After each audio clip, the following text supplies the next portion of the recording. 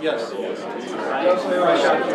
And as part of the networking, I wanted to do a few introductions. First of all, I will try to introduce myself here. So I am Rob Pasick, and I am the founder of Leaders Connect.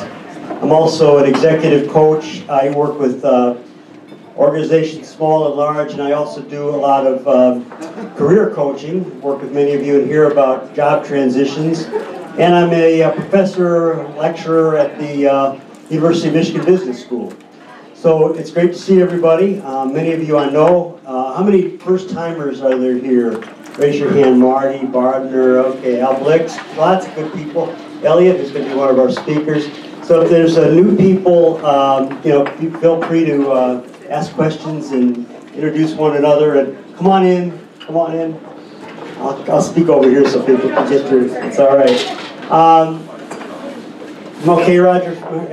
So what I'd like to do, this is Leaders Connect. So every month we have a presenter and or presenters as today, and we try to keep people up to date about what's happening in not only Ann Arbor and Michigan, but in the fields. And today we have some experts who are going to be talking about new media and what's happening there, so that's very exciting.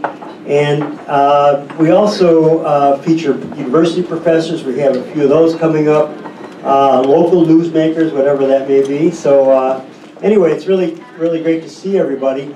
And a couple of, one big thing about today that I'm very excited about is that we have a new sponsor. And the sponsor has put a few pens on your table, I think, so you can identify. But it's Bank of Ann Arbor. And Bank of Ann Arbor has been a great institution for the city. How many of you are banking with Bank of Ann Arbor? Quite a few. Okay, so that could be your best salespeople for you, right? And Bank of Ann Arbor specializes in banking with local companies, although they're not all local. They do a great job, and do a great job of promoting the city. So their advertising campaign, of course, anybody remember of, you know, you're not from Ann Arbor when, kind of, what's one of your favorites? Anybody remember one of those? Elephant ears. Pardon? Elephant ears. Elephant ears. I don't know that one. So I'm going to introduce Patty Judson, who maybe could talk a little bit about the bank and your sponsorship. Good morning. As Rob said, I'm Patty Judson with the Bank of Ann Arbor. I'm the Executive Vice President and Chief Operating Officer, and I'm pleased to be here this morning to greet you. Bank of Ann Arbor has had a long-standing tradition of helping in the community, and for those of you that don't know a lot about us, we started in 1996 in a single location with 15 employees, 0 customers, and 0 funds on deposit. In today's day, we have 7 branch locations, 9 ATMs, 180 employees, and in 2014 we crossed $1 billion threshold. That would not be possible without the support of the communities we serve, and for that I offer a thank you. We've got a long-standing tradition of supporting the community, and particularly the Ann Arbor community and the business community. So we're proud to be the sponsor this morning of the 2015 Leaders Connect series. Thank you. Thank you, Patty. And I know Janice Otring was supposed to be here this morning, but she had a little stepping accident with her foot and just got out of surgery. So all of you, please watch your step, as they say. You know, get some of those cleats on your... I got some of those cleats, and one of these days I'm actually going to put them on my boots. I feel like you're walking with a ski, like skis on, you know, ski boots. They make a lot of noise. So a couple other introductions I want to make. Elliot, you want to just stand up and come on up over here. This is our speaker for next month. One of the greatest. He loves up Muhammad Ali. He is the greatest. Oh yeah. Yes. Professor at the School of Engineering at the University of Michigan, a premier professor. Maybe you could give a couple of the names that you've taught, who have launched businesses, and maybe tell us what you're going to be speaking about next month. Sure. Actually, Larry Page was my student. Page. Tony Fidel, he and I started a company together. Then with Tony, he's the iPod guy, right? And the Nest guy, etc., etc. They're amazing kids. They're absolutely amazing. They're running the world, right? I mean, these 2 kids, right? They're running the world. I'm at the University of Michigan in the computer science department. I'm also in the School of Education, School of Information.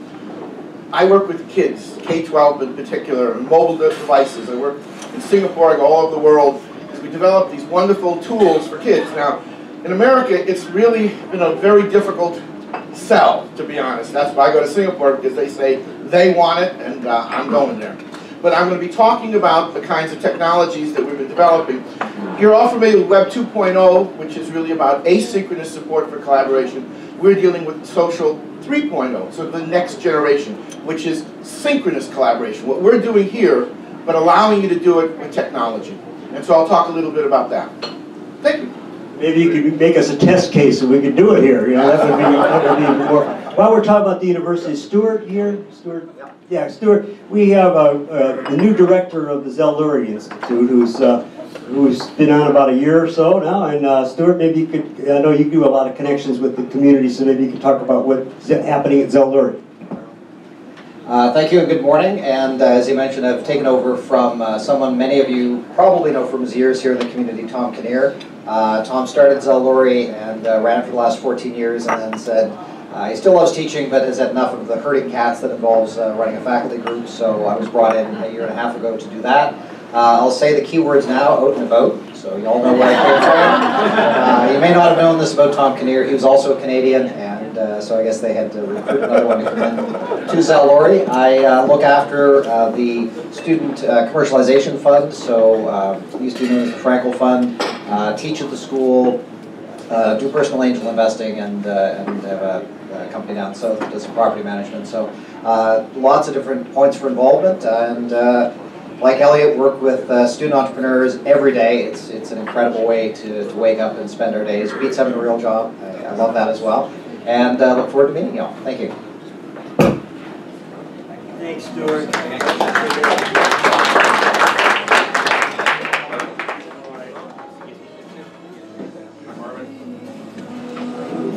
So while we're getting the mic back up, here we go. Part of the networking, when this group was a little bit smaller, we used to have everybody introduce to everybody. But right now, I just want you to introduce yourselves at the table. And we want to have you actually work on your elevator pitch. So give your elevator pitch to one another rather than just introduction. So they kind of get enticed to want to work with you. And so the test of a good elevator pitch is if somebody says, oh, that's interesting, tell me more. Right? So try it out with each other for about 5 minutes, and then we'll come back. And Kathleen, come on up. Where's Kathleen? Kathleen, come on up, and you can speak now. All right, Patty, come on up. How are you doing it? Go ahead and introduce yourself to each other at the tables first. Go ahead. How are you? Good. How you been? Good. What did I miss? A couple introductions. The business is going well. Yeah. It's always rough to get up. 6 o'clock in the morning after playing basketball.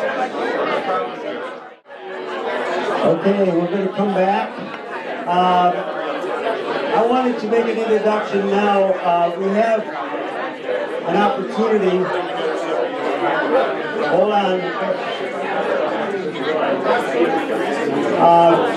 Every month, Leaders Connect features a not-for-profit enterprise in the community that I think happens to be doing cool things, and we try to give them an opportunity to support, to get support from all of you. We don't charge for this event because our sponsors, Bank of Ann Arbor and Zingerman's and Roger Rail, who does the video, cover the cost and the facilities. But we do say, hey, if you want to make a contribution, the featured nonprofit would be a good place to do that. And today, as many of you know, I'm a clinical psychologist, and I've been working with, before I got into doing organizational development and leadership training, I did work in the mental health area for over 25 years. And for those of you that read my Dr. Rob column on Mondays, I wrote this past week about why it is that we don't talk about mental health issues in the workplace, and specifically why people don't tell people that they are being treated for a condition. But everybody else knows in the business. They all say, oh, so-and-so has such and such, but nobody ever says, hey, you know, how's it going with that? Now, if somebody has a bad back or they're being treated for a condition, it's something that's often told in the workplace. So there's still this stigma, and I think the stigma is worse among men, but it's still there for women as well. And people are fearful of admitting that or recognizing that there are health problems in the workplace. And one of the worst ones is depression. And one of the worst outcomes of depression is suicide. So today we're going to support a cancer research group. And Pat, you can maybe tell us more. So I want to introduce the executive director. Maybe you can say the right name of your organization so I don't get it wrong. Thanks, Rob. Good morning, everybody. My name is Pat Reinbelt, and I'm the executive director at the National Network of Depression Centers. And it's kind of a secret in Ann Arbor that a national network of this caliber is right here in our own community. Our organization started with the University of Michigan, which had the first depression center in the country, and their board thought we cannot do this alone. So they started the National Network of Depression Centers to encourage other academic medical centers to create these comprehensive centers that can do treatment, research, outreach, education, and to fight stigma.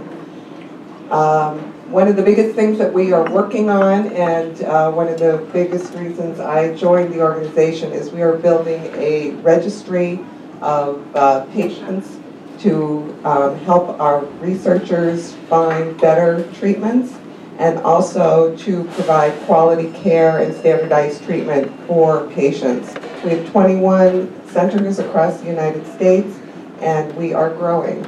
So check us out. We're at nndc.org. Thanks, Patty. So I'm going to get right into the program now, and it's my pleasure to make these introductions. Why don't you ladies have your seats there, and we can start from there. And actually, I've known both Liz and Molly for quite a while. Liz probably for the longest, because I knew her as a teenager when we first met, and she was just a few short years ago. Just a few short years ago, raised by her parents, her dad Dave Ross and her stepmom Donna Freund. And one of the interesting stories about Liz that I was just telling Molly is that she actually is African American, and truly because she was born in Kenya, and she was conceived in what, Chile or who knows, right, somewhere. But her parents were, let's put it, they were among the generation in the 70s who decided to take a Volkswagen bus around the world. And they actually started in California or someplace like that, and found out they were pregnant, I know, right at the beginning or whatever. And when they got to Kenya, they were ready to say, well, this is a good place to have Liz come into the world. So are you a citizen then of Kenya? I am, dual citizenship. And actually, we spent the first sort of 16 months of my life driving around through the Middle East.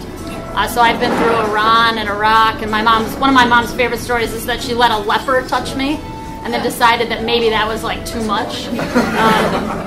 Everybody has their line. Yeah. So, obviously you finished your Yeah, sorry. So, and then I've known Liz, and Liz has had a great career starting at Michigan State, right? We're a big Spartan fan. How many Spartan fans do we have? Are any Spartan fans? All right, that's good, that's good. We could root for both teams except when they're playing each other. We have Phil Brabs. Tell us your moment of fame, Phil. Oh, 2002, made a kick against Washington in the last second in the big house. Okay, won the game. We're going to Phil Bragg, so we're not all Spartan fans here, but some of you probably remember that moment. But and then Liz went on to run many great concerns in the media business and has kept kind of growing in advertising, and she's now Chief Marketing Officer for Mediabrands. And she could tell us a little bit more about that. And then Molly, I met when she was a friend. She's a friend of my son, Dan, who's getting married next month in Mexico in March. So, and you guys work together at Amplifinity, right? We worked together at Hobbs & Black. Well, he was doing real estate. Yeah, okay. He was from McKinley and you were architecture. I decided to go into the startup So Molly worked at Amplifinity and then launched her own business, Adapt, which she will be talking about. So she's both local grown talent here. Molly is working in Ann Arbor and hiring, and you've got some of your board members here. I don't know if Liz is a board member, and you've got some other pretty cool board members. And so, and hopefully you Bank of Ann Arbor, but I'm not going to ask, but you should be anyway. Bank of Ann Arbor, potential client. No pressure, no pressure. So let me hand this over to you, and you guys have till about an hour and 15 minutes or so, and then between everything, we'll try to wrap up before 9. But if people need to leave, that's okay. We understand. We have a lot of entrepreneurs and people who are leaders, and people who have golf outings today. So. All right, well, I am going to stand up because I can't sit and talk, so I apologize. I'm going to move a little bit. You have to be not in front of the board, just for the video. So just to the side, one way or the other. I have to move on this side. Sorry. All right. So thank you for having me. Hopefully 7:30 a.m. Friday morning. It's freezing. Hopefully there's been enough coffee. I know I downed a gigantic latte to make sure that I was able to do this morning. But honestly, we were going to talk about the future of media, but I'm actually going to talk really about sort of what's happening in the world, right? CES was 2 weeks ago. CES is the Consumer Electronics Show in Vegas. We do a gigantic event out there. So I'm going to talk about sort of what are the trends that are happening in technology, which are really driving media, not the other way around. So we'll dive into it and see where we go. So if we start, you can't unsee or you can't unhear what's happening with media. So who it can see or has seen this image before, but can see what's inside this image? Anybody see it? It's like being, remember the mall, like you'd be at Briarwood and they'd have those kiosks and those images and they were like, just relax your eyes. I'd never see anything. But if you click really fast, what you see is that there's a dog there, okay? So if you click again, now you cannot unsee the dog, right? So this is a little bit, when I talk about the future of media, when I talk about what's happening in the world, you can't unsee it. So you have to fundamentally think differently about what you're doing, about what's happening, because you can't unhear. So if we go forward, this is actually one of my very favorite quotes. So I've worked in advertising for a long time, and I've worked in primarily the digital space, and I've always sort of been the kid under the stairs, because I work in these big agencies where a lot of people didn't understand technology. I was sort of the kid. Everybody was like, that thing, that little internet thing, right? Change is the only constant. And this is Eric Shinseiki's quote, obviously removed from the VA. But after a long and illustrious career in the military, but if you dislike change, you're really going to dislike irrelevance.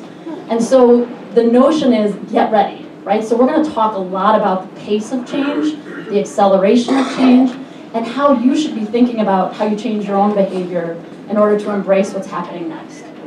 There's one quick question. Is it okay if we give this presentation to folks? Of course. So I have to write everything down? Oh yeah, please, don't take notes. Yeah, on Monday. Not only am there, you'll get this presentation, but I actually also have 2 white papers for you. The trends deck that we published coming out of CES. If we have time, I'm going to go through the 8 trends that we're seeing overall. And then I'm also going to give you a whole thing on over-the-top video, which is sort of changing the entire television landscape. So it's another paper for you to look at. Actually, if you go back really quick. Who here has ever cooked a frog? No? Hey! Not very often do I hear someone's cooked a frog. All right, so in order to cook a frog, if you put a frog in cold water and you slowly turn up the heat, and the frog will die. But if you put a frog in hot water, they jump out. This is a direct parallel to how humans think about change. And so the reality is, if something changes really dramatically, right, we all react, everybody gets all up in arms, but if things are happening incrementally, we oftentimes fail to notice the change. And it's a really interesting metaphor for us, right? If you think about right now, I know this morning I saw something on Facebook, 1,700 private jets flew to Davos to talk about global warming, right? Irony abounds. However, you think about global warming, you think about some of the major issues affecting us, the slow incremental changes we're really bad at. And that's true for us in media, it's true for us in business. So we need to make sure that we're measuring and trying to capture those changes to make sure we don't lose sight of what's happening in the world. So before I talk about the future of media, we actually should go back really quick. So a little bit of a cautionary tale. Go one more forward, please. This is, does anybody recognize this? Probably not. This is the first banner that ever ran on the web. So last year, the banner turned 20 years old. 20 years old. So the first banner was launched in 1994. This was for AT&T. AT&T was a little uncomfortable with the whole concept, thought the internet might be a fad, so they didn't want to put their logo on it. This ran on Wired, which was one of the first sort of online sites. And the whole idea was, you know, if you ever clicked on this space, you will. Actually, you won't, but say we were being very optimistic. I was part of the agency that launched this work. And so the idea was that we promised the right message to the right person at the right time. We go forward. And we all were sort of talking about how the world of media was going to change and you were only going to get advertising that was delivered to you and mattered to you, and this was going to be this incredible revolution, right? 1994, 1995. And if you go forward, what we did actually was fill the web with shit. Using a technical term. And we created basically a landscape of things that were meaningless. This actually, if I point to any company every time I speak, this is a website dedicated to all of those terrible lower my bills ads. Like, this is their fault, right? The state of online advertising is totally lower my bills' fault, and it's also this guy's fault. So I put this article here because you should read it, because it's a fascinating article from The Atlantic. But this is a guy named Jesse Wilms, and he created this gigantic pyramid structure for all of that terrible advertising. So he's called the Dark Lord of the Internet. At one point he had like $350 million, he had a private jet, and he had created this basically gigantic pyramid system where he ruined the internet, essentially. So where do we go from here, right? First premise, so this is Wikipedia, this is supply and demand. I learned this at Slauson Junior High School in 8th grade, right? We totally ignored this. We basically pretended like we could create endless supply and it was gonna hold its value. Like, how silly are we? Like, we're gonna basically ignore the economic principles that underpin our society? Like, probably not a great idea. So when you look at the internet today and you look at media today, the major problem we have is that there is too much. There's just too much. So there is absolutely a case for creating scarcity, there's a case for less, because fundamentally, if we continue to create more, it's going to be valueless. And the truth of it is, as people, and you can think about your own behavior, what's the last banner you clicked on? Right, ever? And do you even see them? Right, so now you think about opening your favorite web page. If the banner at the top said, Liz Ross, click here, $50,000, no strings attached, the chances of me clicking on that are nil. And the second piece is that I wouldn't even see it. I wouldn't even ever notice that it had run. So it's a major, major problem for marketers. So, ultimately what we forgot is that we're just talking to other people. So when I talk about media and I talk about advertising, I don't want to talk about it just in the stats of who's watching TV and how it's all working, and I'll talk a little bit about that. But when you're thinking about marketing and you're thinking about media and advertising, it's just this. It's just us trying to say, hey, you know what? I've got something really cool that I want you to take a look at. And because we've lost that, because we've tried to apply technology and algorithms to replace the idea that we're introducing something to another human being, we have lost our way. End stop. And I speak about it all the time. I'm part of a $35 billion media company. We spend about $35 billion of our clients' money on marketing. And I'm talking about this all the time.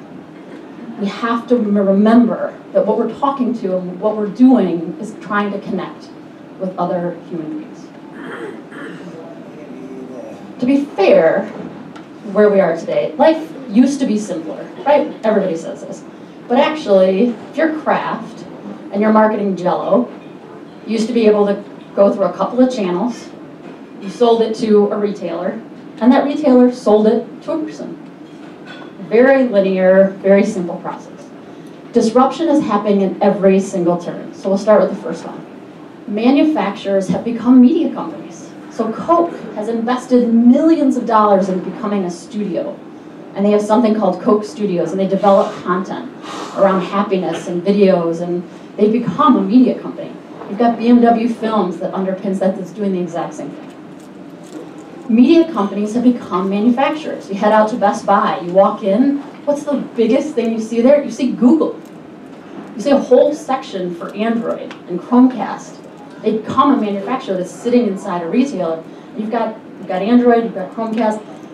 That's what is happening.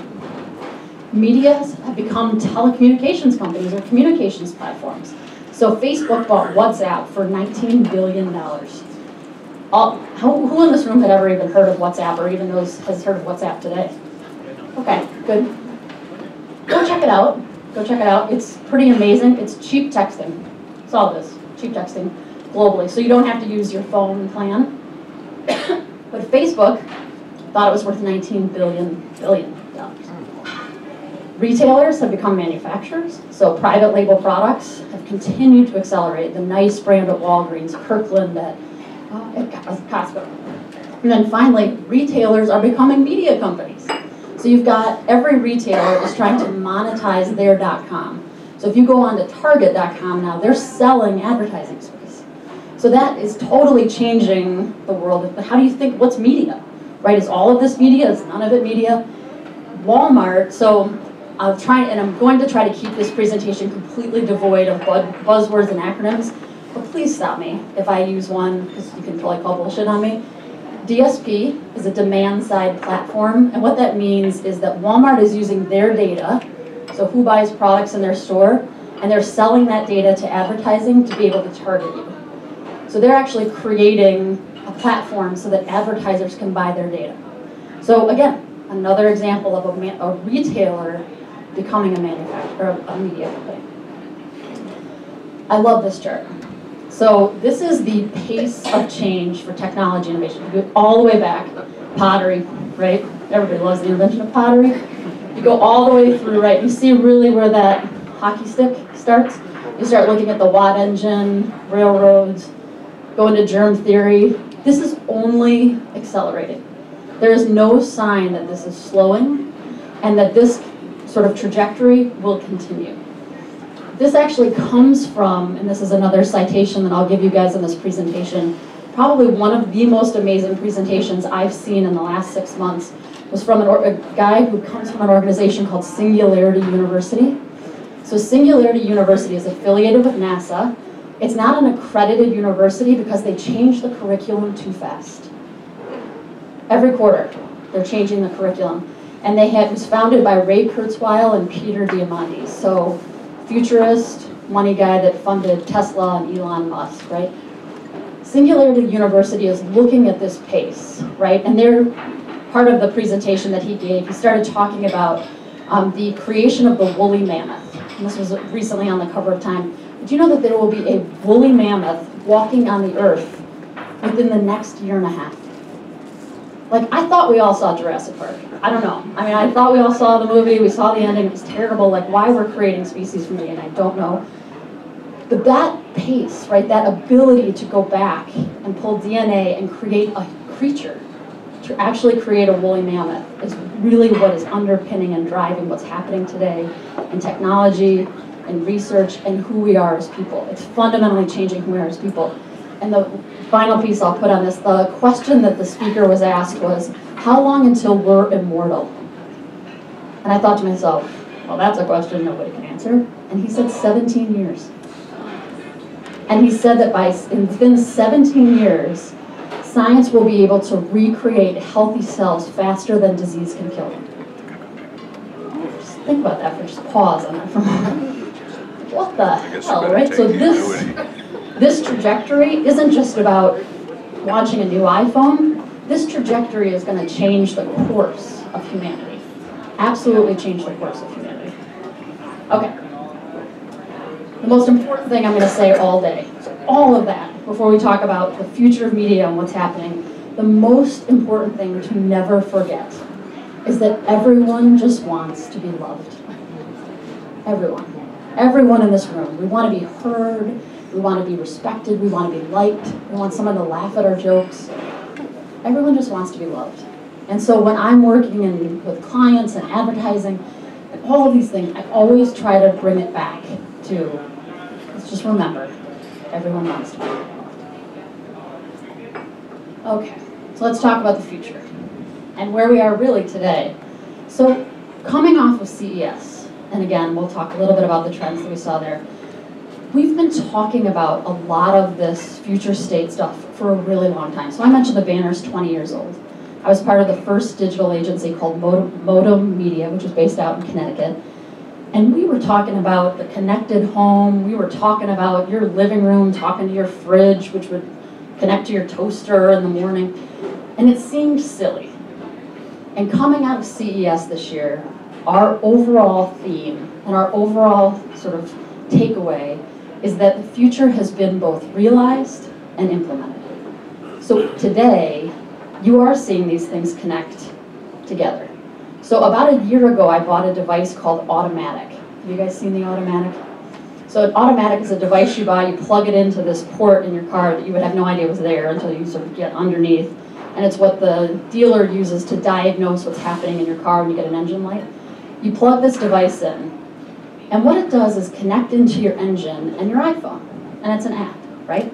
And it tells you how you're driving, could you be more fuel efficient, is there a check engine light? It also tracks where you parked your car, which is really helpful in Chicago because oftentimes you forget. And as you're sort of driving, so this Automatic I have connected into my car. At Christmas time, I installed and connected the Nest thermometer, right? So did it myself, had no idea I would ever be able to wire a thermometer, unbelievably easy. Connected in the Nest thermometer. At CES, Nest and Automatic announced that you could connect the two together. So I have it on a second house that's here in Michigan, the Nest thermometer, and so I now have had it set so that when my car passes the Costco in Mishawaka, it turns on the house. How crazy is that, right? I mean, you really think about it, I go like, wow, like my car turns on the heat. So when I get there, my 1-year-old isn't waiting for the house to heat up while he's crawling around on the floor. That notion of being implemented and realized is absolutely happening today. The future starts at your house. So when you're thinking about the future of media, it's at your house. And it starts in your living room. Go forward for me. There has been, so this is television. So we've had about 70 years of linear television. There has been shockingly little innovation. So it started actually with Philip Morris and the soap operas, right, where it was brought to you, a single program was brought to you by one advertisement. And then we moved into the commercial interruption, which is sort of, we call them pods. They're the pods of advertising, those places that you ignore. Those pods and that sort of linear, numbers-based system has not changed in 70 years. And what we've done is apply that same model to every channel that's come after it. So what we've done is taken the internet, right? Even with online video, we put those same terrible ads that run before or in the middle or at the end where you get so irritated, right? Same model. Like we've done very little innovation in 70 years. So a little bit of sort of where we're at with television is our fault. Like we've sort of ignored it and sort of it's been this juggernaut. And there are billions, with a B, of dollars that are spent today on television advertising in what's called the upfront. So we all get together, happens around April and May. All the television networks trot out all their celebrities. We all pose on red carpets with the Bravo people. And then we plunk down $100, $200 million at a time to buy that space. And the reality is, if you think about your own television viewing habits, nobody's watching. DVR penetration is at 50%. 50%. And don't tell me that once somebody gets a DVR, they're still interested in watching commercials. They're not. They're not. And the only exception is live sports or tentpole events like the Oscars. And so when you think about that shift, and you think about billions and billions of dollars being spent on something that doesn't make a difference, we have to make a change. Something has to happen.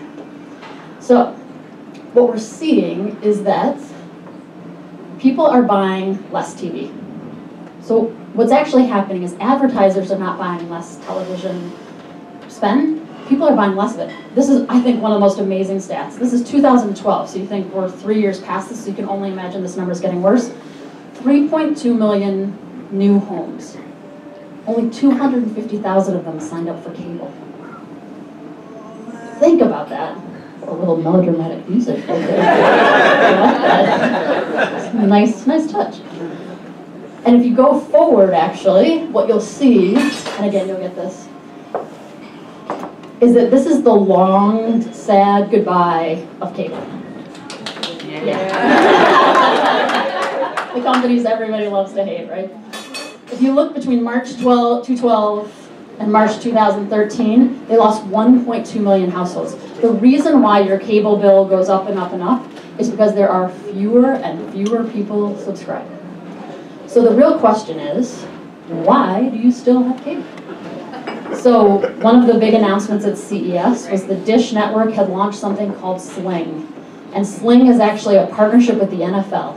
Because the reason why I still have cable is my husband is a diehard sports fanatic and would die. He would literally just shrivel up and die if he couldn't watch the Cubs, the Bears, the Blackhawks. So that is the last bastion that is holding the cable companies together. Literally the last one. And it's going fast. The other shift is from, again, I love this, desktop to mobile. So what you're seeing is people are shifting away from having a desktop computer. Nobody wants them anymore. It's almost like the furniture when you needed a huge armoire for your TV. Like all of that sort of surrounding need for that is going away. Because you're going to be able to, and you can do it today, you can plug your laptop into your gigantic television. Why do you need yet another monitor sitting on yet another desk with a printer and a fax? So this is happening. This is why companies like Dell are in trouble. And actually it's why companies like Microsoft are in trouble. And the other major shift is that we have moved from channels. So think about the last time you ever said, I'm going to go watch something on ABC. Ever, right? Ever? To content. And so instead of saying, I'm going to go watch a channel, you are now able to say, I want to watch a movie about zombies. And then you can come up with everything that's zombie-based. And you can come up with it on demand, you can come up with it on all of the over-the-top services like Hulu and Netflix. So you've shifted from channels to content. And these stats are amazing. When you hear the stats about the amount of video uploaded to YouTube every second, it is astonishing, astonishing. The 89 million people in the US will watch 1.2 online videos a day. And if you look at the percentage of mobile traffic, 50% of the traffic online on mobile devices will be video by 2017. And actually Facebook today, so we just came off of huge meetings with Facebook in Vegas, they are delivering more online video than YouTube. And 50% of it is delivered without sound. So when you're scrolling through your Facebook feed and the video starts to play, right, you sort of watch it, you don't want to turn the sound up because you're in a meeting and you're like, well, that's embarrassing. But you sit there and watch it. 50% is delivered without sound. Absolutely changing the landscape of how people are consuming content. They're consuming smaller amounts of it, and they're consuming it more frequently. So the days of sitting down and getting a bucket of popcorn or TV dinner and watching an hour-long show was a really, really small. Really, really small, and they're going to continue to get smaller and smaller. Over-the-top video, OTT. I mentioned this at the very beginning. I'm going to give you a white paper on this. This is the buzzword that everybody's talking about. It is the idea that content is being delivered over the top of linear television. So when you think about your smart TV, your connected TV, Chromecast, this is content that comes up and over, but it's delivered on your television screen. So Hulu, iTunes, etc., those are the services that are delivering it. This is the devices that are delivering OTT content. So what you see here on the bottom are Xbox and PlayStation. So people think those are just gaming systems for 17-year-old boys. They're not. The average gamer, by the way, is 29. So not 17 and not living in their mother's basement. Although maybe their mother's basement would maybe I don't know what the experiences everybody else is having, but I do know that when I graduated from college, my dad told me I had a week. I do know that he did tell me that. The last piece here in yellow, which is where you see all the bars, are smart TVs. Every TV that's sold today, almost every TV has some component part that is smart. It's actually very hard to buy a TV that's not connected. It actually takes real effort. Underneath here, what you're seeing are the services that are delivering. So if you've ever heard anyone talk about Apple TV, Roku, Android TV, Amazon Fire, or the Xbox, those are the platforms that you're able to, again, so simply, none of this is complicated, which is actually has long been the barrier, to connect these things to your TV and it delivers you the content you want. One plug-in. So it's not like the old days of Microsoft where you're in the drivers and downloading. It was like this nightmare of connection. These things connect directly in. So this is over-the-top content delivered through your TVs. Okay, let's look at the number wrap-up. First one, TV subscription. So I mentioned that if you still have cable, you're becoming a rarity, an absolute rarity. We'll plateau this year at 104 million households. 104 million. So you think about 300 million people, there's about 150 million households. That number's continued, and that's declining. So that's not on the way up, that's not very much on the way down. OTT platforms are growing fastest by millennials who are not signing up for cable TV. So when they rent a new apartment, their first call is not to the cable company, it's to Best Buy to grab their Roku box. That's all they need. Smart TV footprint is expected to rise from 45 million to 78 million by 2018. So you think about the number of TVs, average home is about 2.5 TVs.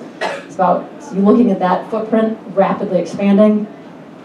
Vizio, brand everybody's probably heard of, low cost, entry point television for people that are looking for a cheap TV, estimates that 60% of their TVs shipped today are smart TVs. So this is not the wealthy will have these connected homes. This is everybody, top to bottom. December 2014, so just the month that just passed, connected games consoles will be 88 million homes. So again, remember these aren't just playing Call of Duty while someone's eating Cheetos in a basement.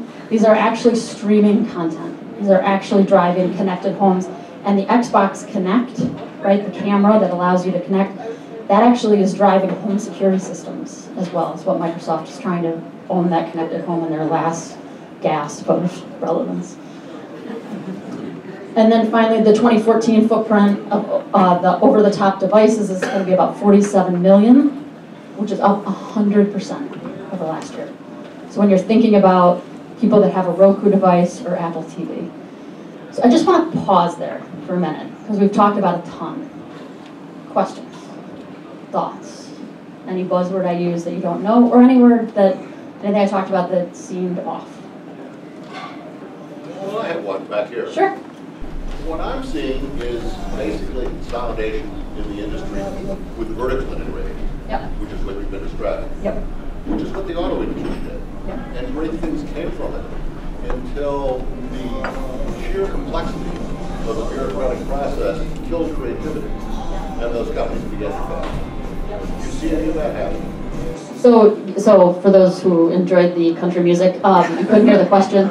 The question was about sort of vertical consolidation and does that kill creativity, similar to what happened in the auto industry. I think what has happened, so it's a great question, and actually if you look at what's happened on the internet, that consolidation has very much happened. So if you look at Facebook, for example, even though Facebook is older than people think, and there's always some article about how teens don't like Facebook, they use Instagram, which by the way, owned by the same people. So the vertical integration that's happened on the internet has happened. So you've got Facebook, you've got Netflix, and they are controlling a gigantic percentage of the web traffic. And actually the company that has sort of lost out, although it's hard to say they've lost when their valuation is what it is, but the company that is sort of most grappling with where do they go next is Google.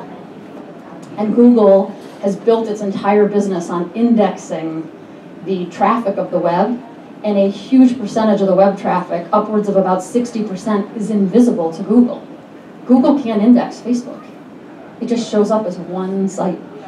So when you think about that consolidation, it's happened. Where I think we will avoid the auto industry sort of killing of creativity in those terrible, terrible cars is that we're operating in a very global economy. And that's different from where we were when the consolidation happened in the US automakers and then the challenges came from Germany and Japan. Because of where the manufacture of these devices happening is very global. So if you look at a company like Samsung, Samsung is, I mean, if you ever want to just be interested, one of the largest companies you will ever start to explore when you look at what their portfolio of products is. It is amazing. It's a Korean company, right? So their level of sort of consolidation and interest is going to continue to push devices forward to make sure that Apple, and they've done a good job, Apple has not cornered or consolidated the device-based market because they have Samsung right there pushing them, and they're not bound by whether US development or, so everybody is really, I think the global economy helps us, but it's absolutely something that's going to be a big watch out. Yeah? I can back that up because I'm in the auto industry. So, and we were all running around Samsung's booth and Apple's booth at CES show. And it's funny to see so many Detroit baseball hats or Michigan caps. Didn't see a lot of Michigan State caps. We were all at the bowl game. Is that what you were?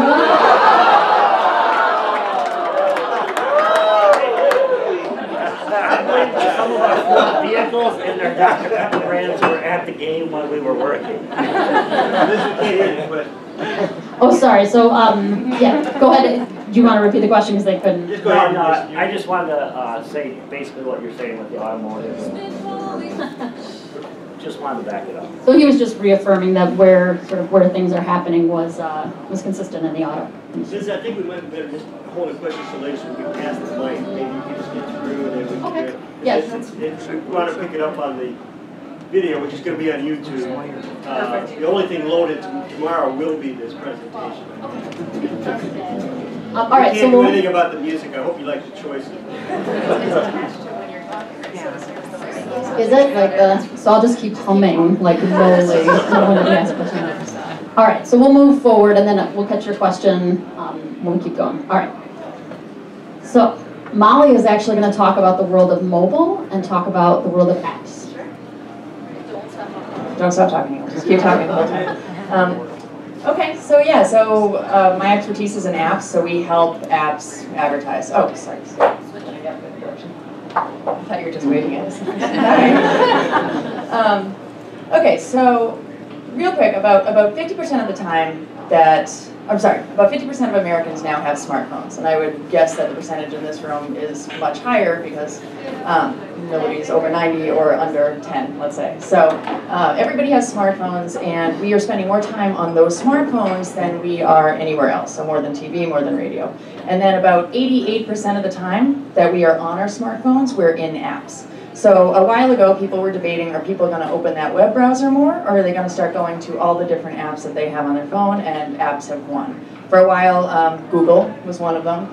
They were coming out with stats, basically trying to sway people to say, hey, no, it's 50-50, some people like apps, some people like web, because it would be a lot easier for them if everybody liked web, but turns out everybody likes apps, so they sort of won that battle.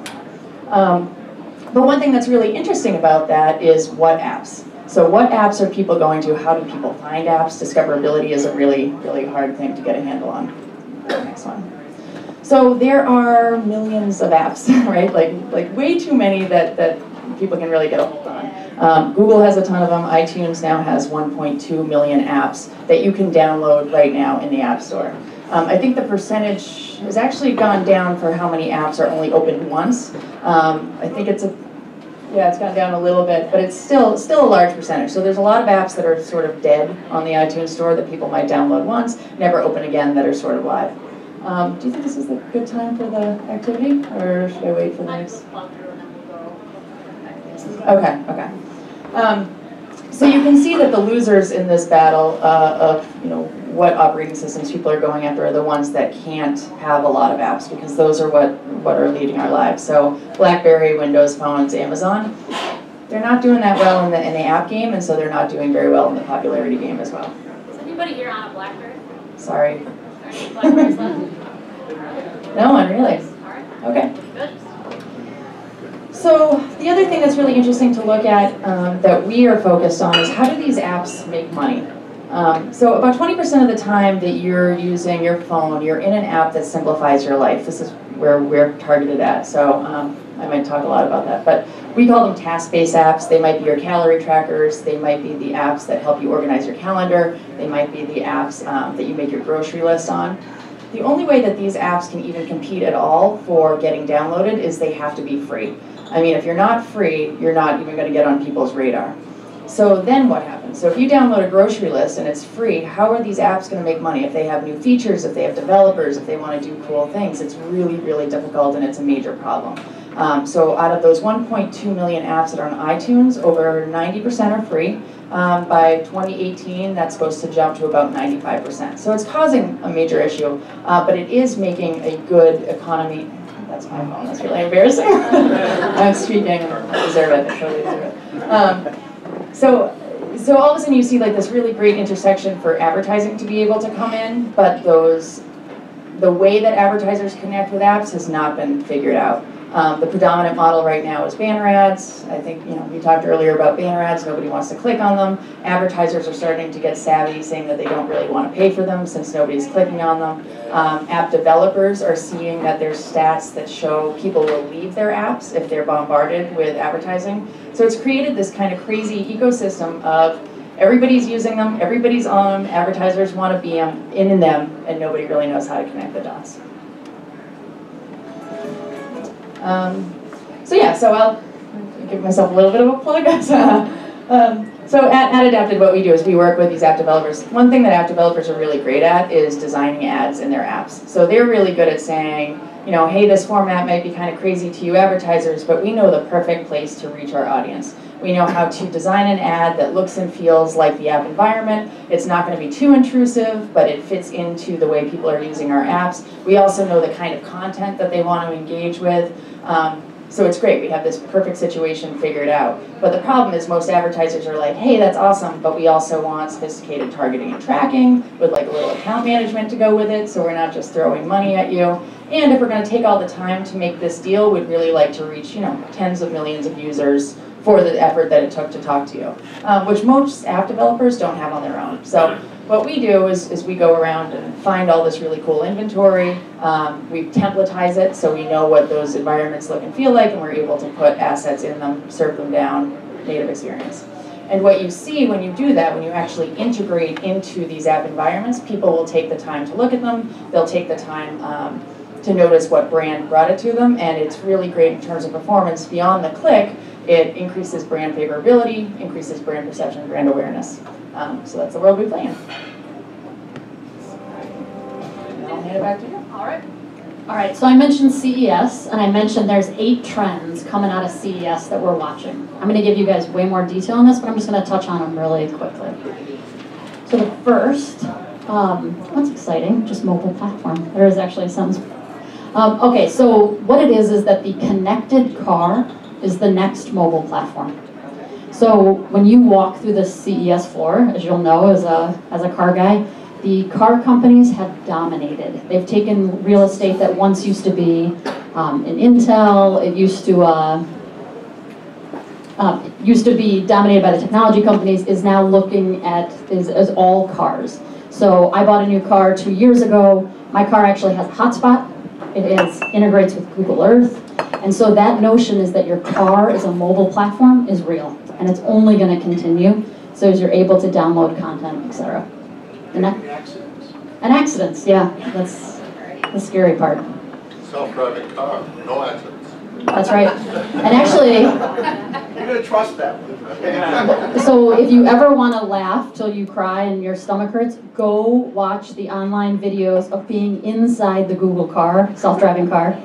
It's the scariest thing. These people are screaming, the car is driving around really fast. I honestly cry. But that car has driven 500,000 miles without an accident. 500,000 miles in California, where people are terrible, terrible drivers. So that idea of the self-driving car, again, I reference back to Singularity University, that's real. That is real. That is not sort of a silly pipe dream, but yeah, honestly, go watch that video, you will cry laughing. The second part, and I've talked a little bit about the connected home, the smart home is relevant and it's real. And so last year at CES, I made a ton of jokes about the washer that has like a screen on it. And I kept saying to myself, like, if any advertiser starts to advertise to me when I'm doing my laundry, unless you're saying to me I'm sending you free detergent, like I'll never ever buy your product again. But that idea is real. I'm connecting in, my washer is going to talk to my app of my grocery list, which AdAdapted will have filled with native perfect advertising for me. That's real. That is absolutely real and coming. And the other big thing that was the funny joke from last year was the fork that would tell you when to stop eating. It would vibrate and tell you had too many calories. It would not work here, by the way, at all. The shift towards content, so again, away from the idea of where we're delivering things, incredibly irrelevant. It doesn't matter if you're watching it on linear television, over the top, through your Facebook feed on the phone, it's just content. So content has been disconnected or disembodied, if you will, from the device upon which it's been delivered, and that is the first time that we're really, really seeing that happen. Has everybody heard of Oculus? Yep, some hands. So Oculus is the gaming company that's this gigantic thing that you wear around your head. It looks ridiculous. However, it delivers a really unbelievable online gaming experience, and that is continuing to advance. So they're going to move it so it's not, again, some gigantic thing strapped to your head that you look utterly ridiculous, but when you walked around those booths, virtual gaming and reality are being connected in new ways that you've never seen before. There was an entire area of CES that was moved out of the 6 football fields of content that is about wearables. So, anybody have a Jawbone or a Fitbit on? Some, yep. I love my Fitbit. That had sort of always been the trackers, right? The wearable trackers, so you're looking at pedometers, basically how many steps you're taking, how many calories you're eating. The transition is happening. So if you think about Apple keeps talking about their iWatch, right? The iWatch. It's transitioned to jewelry. So if you, and beautiful jewelry too, not terrible, terrible jewelry. Jewelry that will tell you when your phone is wrong, when you've got a message. So if you're sitting in a meeting and your wedding ring lights up, you know, please go home, please go home. That notion of wearable technology is driving and underpinning our desire to do something we're calling the ecosystem, which is doing self-tracking data about ourselves. So people are tracking how they're sleeping, how they're eating, how they're exercising, how they're walking, and you're going to be wearing things that are going to be baked into your clothes and into your jewelry and into your devices that are going to increasingly allow you to monitor and judge your own things. In fact, Google, I think, is funding this, but there are contact lenses that are going to monitor your blood sugar. So if you think about the idea of not having to think about diabetes, think about the prevalence of diabetes for us culturally, and as our population ages, your contact lenses are going to be able to connect with your ring on your finger to tell you when you need an insulin shot. Amazing. Absolutely amazing. This is the one I'm so sad about. So sad about selfies. I've never taken a selfie, I'm so proud to say. Selfies are here to stay, and they are absolutely, there's something new called the selfie stick. Has everyone seen the selfie stick? It's the worst invention ever. I can't, just can't. It's unbelievable. There were people walking around CES, filming themselves looking at CES. I was like, ah, like worlds colliding. Selfies are sort of a part of a generation that is looking to capture their experiences in ways that don't make sense to any of us. And when I talk about it going to new heights, what people are now doing are using drone technology to film what's happening in the world around them.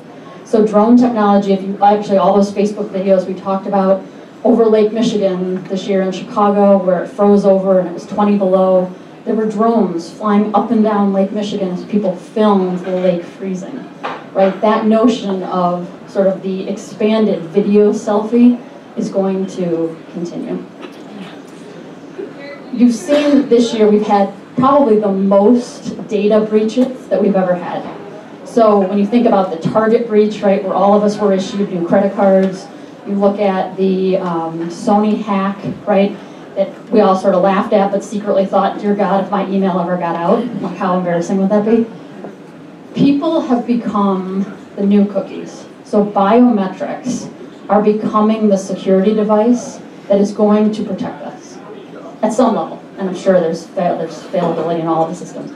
But the notion that you're going to use your thumbprint to connect and protect your data is real. And so data is incredibly valuable. Your data is incredibly valuable. And continuing to figure out how to protect that is going to be a huge business. And then finally, and this is actually probably the biggest thing that no one's talking about, but that power is the currency. So you think about walking around an airport and looking for the plug, right? And there's always like 3 other iPhones plugged in. You're like, you're walking looking for the next. So there's a suitcase that somebody launched that actually has power built in. So you can just plug your devices into your suitcase and it powers up. Power is currency, and there's a ton of development around wireless charging, so that if you came into this restaurant, you'd be able to put your device down and it would charge. But that is the sort of biggest sort of infrastructure development that will happen over the next 12 months. All right, can't unsee the dog. Everybody remember the dog?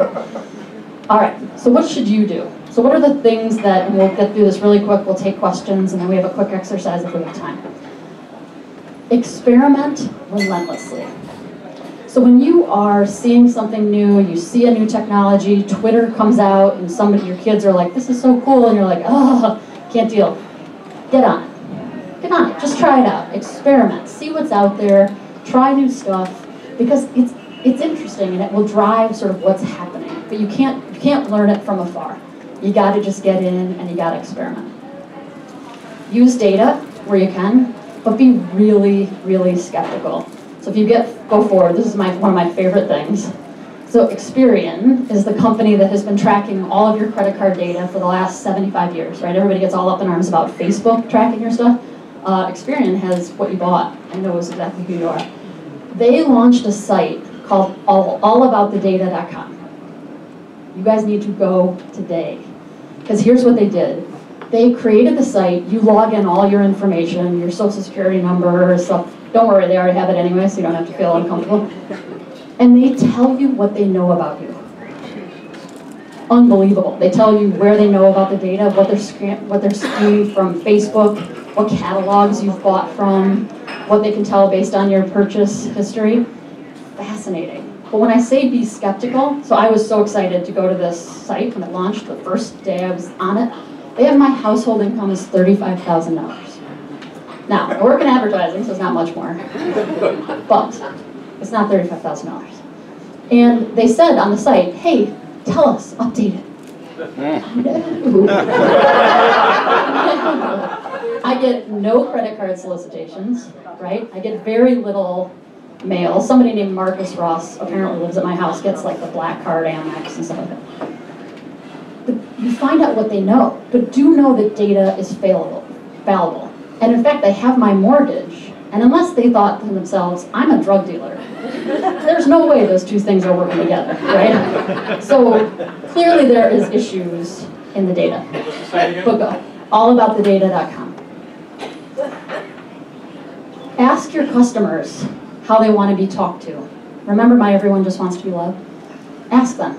Ask when you're thinking about marketing, you're thinking about media, ask people how they want to be talked to. But be wary, because here's my second funny story. Focus group participants were asked to create the most beautiful painting in the world. This is what they created. Now, there's nothing horrible here. I mean, it could be hanging on the wall of a very cheap hotel. But what you see here is that, so they worked with an artist, right, who talked about a landscape and peaceful, and then clearly somebody said, well, something historical would be nice. So you've got George Washington. Very strange. Somebody's like, well, you know, paintings aren't paintings unless there's something about family. So you've got a nice, modern family walking. And then my favorite is the Jesus deer walking on the water. So, again, nothing offensive here, but this is not art. So when you're thinking about creating great marketing, it is about creating a piece of art. It's about creating something that connects to another person on a visceral level. and it has to have you in it. You can't have somebody tell you what they want. If we all told Apple what we wanted in a phone, they never would have come up with one button. And by the way, neither would have we. And finally, you are a consumer. So use the media. Never advertise in a vehicle that you don't use. So I bust our clients all the time on this. When they say, look, I need to buy a big buy-in television. And I'm like, awesome, what's the last television ad you saw? They don't. And by the way, the agency doesn't either. So I bust our own people doing this. Use the media. And if it's something that you don't value or use, don't use it. Don't use it. You have to live it. You have to live it. You have to believe in it. Otherwise, it really, really doesn't matter. And the final quote is Alvin Toffler. He is a futurist. He talks about that the illiterate of the 21st century will not be those who cannot read and write. It is those who cannot learn, unlearn, and relearn. Every month, we're getting a new update on the Apple OS, right? And you're learning something new, and it's so frustrating. Where did that thing go? That is the new literacy. It is the ability to unlearn, and it's the ability to adapt. So instead of turning on your television and ABC pops up and you use the channel up and down, you're going to get a screen that tells you where do you want to get your content. It's okay. It's just change, right? Remember the very beginning, change is that constant. Change is the only thing that you can actually count and rely on. And that is it. So there are some resources here. We have the presentation as well as both Molly and my email, our Twitter handles for all of you guys that are on Twitter, and if not, please go and register today. And we'll give you those white papers as well as a copy of the presentation.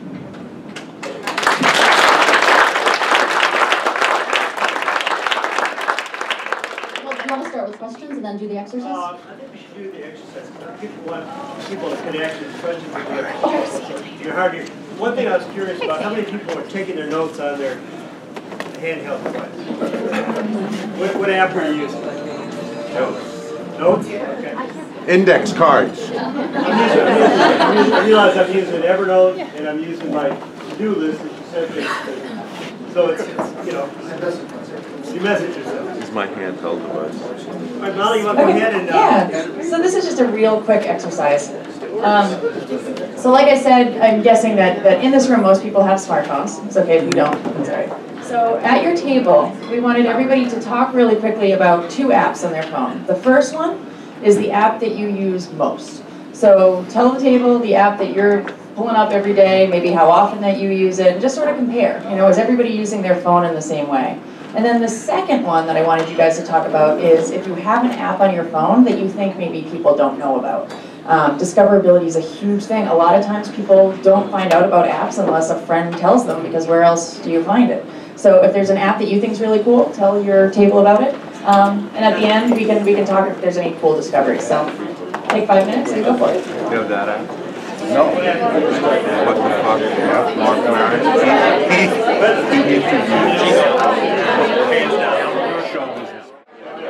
That's not a lot of faith in your group, Rob. Okay, Rob suggested that I just talk over you guys until you start listening, so I'll just keep talking until you listen to me. Just keep going. All right, hey guys. All right, so just really quickly, we wanted to give you the opportunity. Did any table find out about a new app that they didn't know about that they want to introduce to the whole group? So it's kind of like a funneling system of what are the best of the apps that you guys found out about. Anyone? Yep, go ahead. Card Crunch is one. You take a picture of a business card. It goes into your LinkedIn. Card Crunch? I think it's Card. Oh, that sounds very cool. I gotta use that this morning. That would be great. Okay. Any other ones that we didn't know about? Yeah, go ahead. One of the speakers from last year, Vic Stretcher, wrote a book called On Purpose. Okay. And he has an app related to that, which is kind of journaling. Okay. On Purpose is what it's called? Okay. Is it easy to use? Is that what makes it? Okay. That's one of those things. I always have my mobile device on me, and so I use Evernote a little bit, but anything that can make it easier to capture these things and record them and keep them and so you can find them again is great. Okay. Anyone else have a... Oh, go ahead. That's great. Clear? Clear? Yeah, Clear is pretty awesome. That's Clear. Clear is just a list maker, but it's the easiest to use. You can use your voice with it, and then you can prioritize it. So you can move it around. So if I don't want to pick up my you know, groceries till later, I could move it down to the bottom of the list and do whatever I have to do right now up to the top. So I'm always getting priorities. Yeah. We were talking about password. You know, we keep your passwords in an app, and a couple of us are using a couple different things. And I'm curious, what's your opinion about that and security? I mean, I live and die by my LastPass. I have that app, right? So I started on desktop, and especially with the iPhone 6s, you can use your thumbprint to get all your passwords. And so now, I mean, how many times have you tried to get into an app and you abandon it because it asks for your password, and you try the first 3 versions that you can think of, and then you can't, and then you leave it alone. So LastPass is awesome because, especially on the iPhone 6, because you use your thumbprint to get it, you can copy it right from that app, so it's secure in that way, and then you bring it over to your other apps and just press paste, and it makes it a lot easier. Everything that I've read about them recently says that that's actually a lot more secure than what everybody else is doing, putting them on Excel sheets and trying to do their own encryption that only they know, but isn't really that hard to figure out. So things like LastPass are actually pretty popular, yeah. If there aren't, oh, go ahead. Yeah. Site, it's a news aggregator site where you can select the topics that you're interested in and it creates the news for you. You said Zite? Z-I-T-E. Z-I-T-E, okay, news aggregator. The other one that is really popular right now is Feedly. I don't know if anybody uses Feedly. You guys do? So I'll look up Zite. Feedly is the new Google reader, right? So when Google's RSS feeder stopped, Feedly became the really great mobile version. So you can just follow your favorite news topics, pull up one app, and they're all aggregated for you. So that's cool. Feedly is F-E-E-D-L-Y. Yep, go ahead.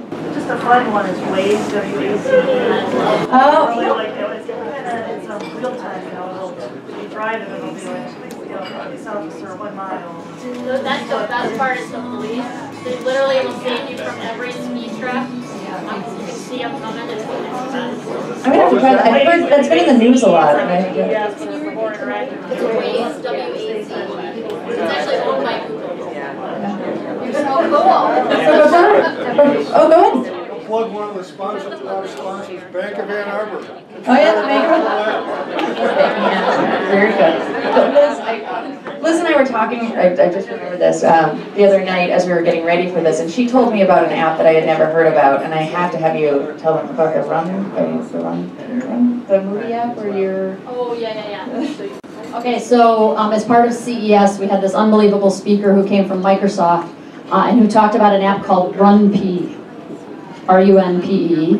And so if you're in a really long movie, you can actually pull it up, and it tracks against where you are in the movie based on the audio of the movie, and it tells you when you can go to the bathroom. And then while you're in the bathroom, it tells you what's going on, so that when you get back, you haven't missed anything. RunPee. Seems ridiculous, and yet very useful. Very useful. You laughed. Yes. Okay, so we talked about a bunch of the apps. We talked about Waze and others. Just following back up before we let you guys network and drink more coffee. Any questions, thoughts on the earlier stuff? Yeah. Let me just maybe stand up and just pass the mic to the question. I just want to ask Molly, I think, can you give some example of content that works really well with an app and try to visualize? Yeah, sure. So we work with apps, usually we call them task-based apps, so these are the apps that you're using every day. They're not games, they're not Facebook, they're things like grocery lists, recipe finders, things like that. So we recently ran a campaign for Bank of America. They were having a lot of trouble getting their 2% cash back at grocery stores message out, which they have attached to one of their cards. So we brought together 7 different recipe/grocery list apps, and we put out content around recipes. So they were all around holidays, like Memorial Day, 4th of July. These are quick, easy recipes that people could pull up as they're in the grocery store or planning to go to the grocery store. But we tied in the Bank of America card message. So we said, don't forget that if you just pull out your Bank of America card while you are buying these ingredients, you'll get 2% cash back versus other things. And what we saw is when we just ran an ad in those same environments, people clicked on them less than 1% of the time. When they went through the recipe experience, when they saw these things interacted with it, we were getting a 2.5 all the way up to 5% click-through rate. So we got people to slow down, think about it, got that message out. And it was just pretty basic content, but, and then we also ran a gift guide for them this last Christmas. So quick, easy, digestible things that get people's attention usually works for us. Other questions? Yep. Hand you the mic. Hi, I'm in the hospitality industry, and I'm old, and my customers are not old. You said don't use apps that or any type of advertising that you don't. There's lots I don't know about and don't know. So talk to me about not advertising in places that I don't already use. You're only as old as you feel, first of all. I only feel 23, so I'm holding on to that. That's where I'm staying. I think the idea is that I would encourage you to try stuff. And to go out if you are interested in online advertising, if you're interested in looking at YouTube or Twitter or those things. These things aren't that complicated actually. They appear to be at the beginning, but they're actually not that hard. And if something stumps you, there's always going to be somebody around you that can say, all right, just spend 10 minutes with me and walk me through what this is like. Because in order for you, I think, to think about how you maximize it or have ideas about how the best way is, you have to have used it. You really do. I think it makes it more powerful.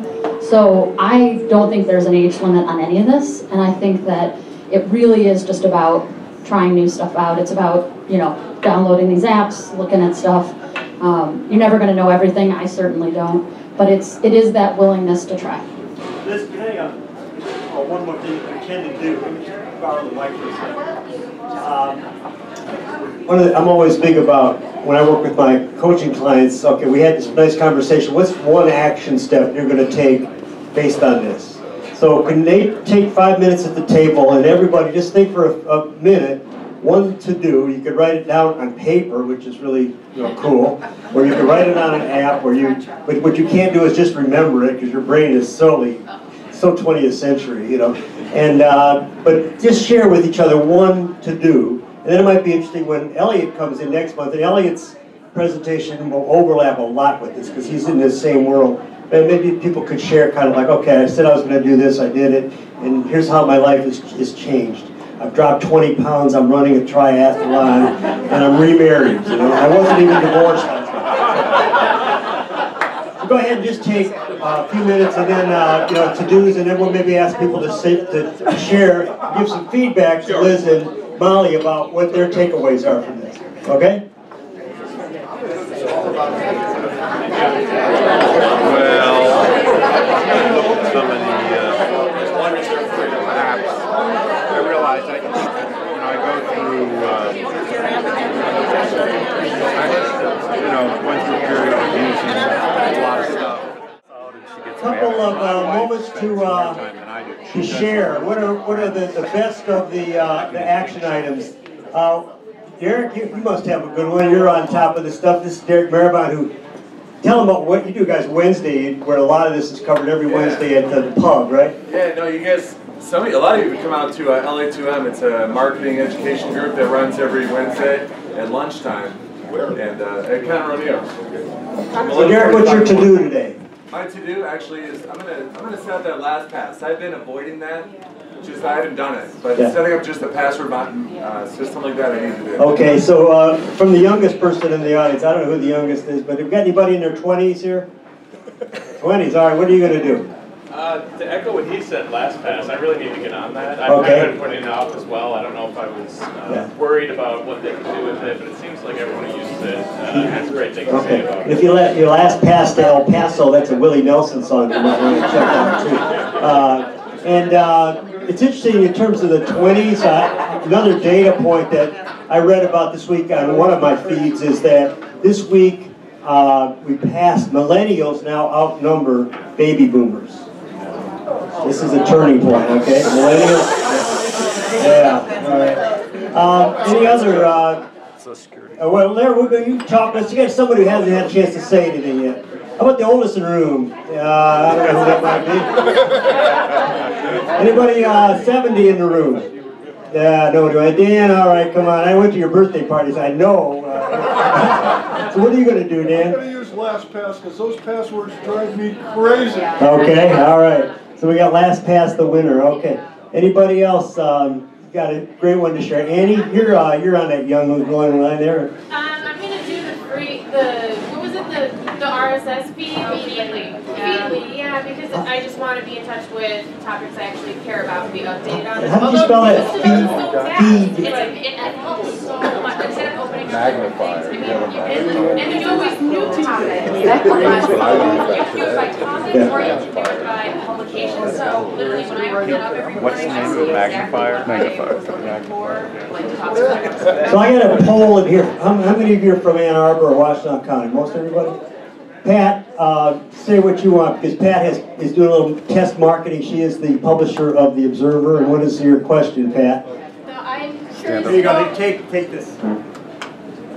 Patricia Garcia. I'm curious to know how many of you would use an Ann Arbor Observer app to identify events that you are interested in on either a time or a type of event basis. Okay. So we're expecting that from you next month, and you got to come in. We'll be your beta group, okay? We're gonna one other quick thing. We try to help people support one another in the group here. So first of all, anybody got a job that they're offering, they're looking to hire? Derek, say what it is. Yeah, Genix is hiring a marketing coordinator. Okay, Ingenix marketing coordinator. Downtown Ann Arbor. Media company, okay. Anybody else have a job to offer? Yes, Ann. Hey, I'm Ann Marson. I'm a managing Ann partner. Marson, I'll just say it real loud. Yeah, I'm a managing partner at Atomic Object. We're a custom software firm. We're looking for software designers. Okay, so Atomic Object, looking for software designers, all right? Okay, Lee. The Michigan Theater is seeking a digital marketing specialist. Okay, Michigan Theater, ooh, sexy place to work there. A digital marketing coordinator, okay? Specialist, all right? Anybody else got jobs? Anybody looking for a job? Wants to promote? Yes. I'm Christina Pelichek. I spent almost a decade in Stand up, Christina. Okay. Your pitch time. I spent almost a decade in sales in the wine industry, and I'm in the midst of a career change, looking to get into social impact, either locally or globally, on an entrepreneurial or maybe investment, microloan, microcredit level. Okay, I've got one for you. I'll talk to you about my wife's project, Stories for Hope Rwanda, which is looking for somebody, okay?